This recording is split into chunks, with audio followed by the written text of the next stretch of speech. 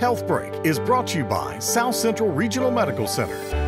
There are two types of strokes. There's what we call ischemic stroke, and then there's hemorrhagic strokes. Ischemic stroke is when an area of your brain is not receiving blood flow. So there's a small clot that has moved up from somewhere in your body and is now in a blood vessel in your brain, and an area of your brain is not getting blood flow. So we call that an ischemic stroke.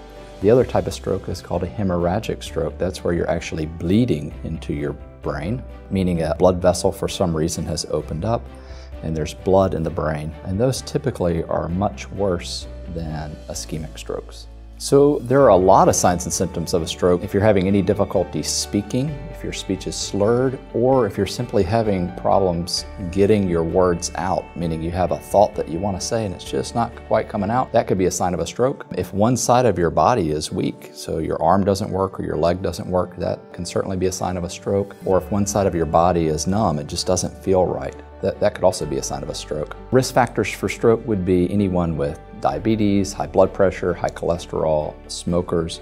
If anyone thinks that they're having a stroke, they should come to the emergency department right away. Time is of the essence. 911 typically is faster. The paramedics are trained to recognize strokes. They can come with lights and sirens, meaning they can legally drive you faster and safer to the emergency department. And they can let us know ahead of time so we can be prepared for this person that's coming in with a stroke. When we know ahead of time, then we already have a team ready and waiting for the patient to get there.